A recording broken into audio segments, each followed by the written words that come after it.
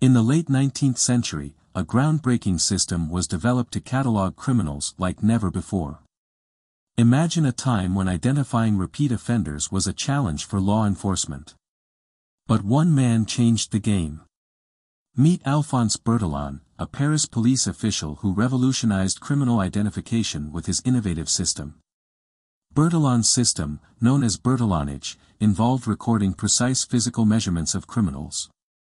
He believed that these measurements, combined with photographs and additional details, would create a unique and retrievable criminal record. The system included measurements of the head, body, and limbs, as well as personal features like eye color and scars.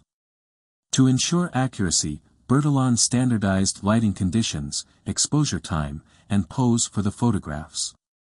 He even created an identification chart of facial features for easy comparison and contrast. Although the system had its flaws and was primarily designed for adult men, it led to a significant increase in arrests of multiple offenders.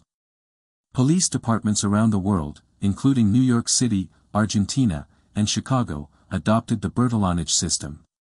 But it wasn't just about identification. Bertillon also developed other forensic techniques, such as preserving footprints and determining the force used in breaking and entering. Photography played a crucial role in the system, helping to identify and document clues and individuals. Forensic photography, although not widely accepted in court at the time, was used to discredit forged documents and record crime scenes. The creation of large information archives strengthened government control and brought the dream of a vast collection of images to life.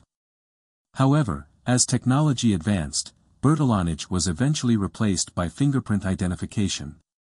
Ironically, this change led to an increased demand for specialized police photographers to capture fingerprints and handprints at crime scenes.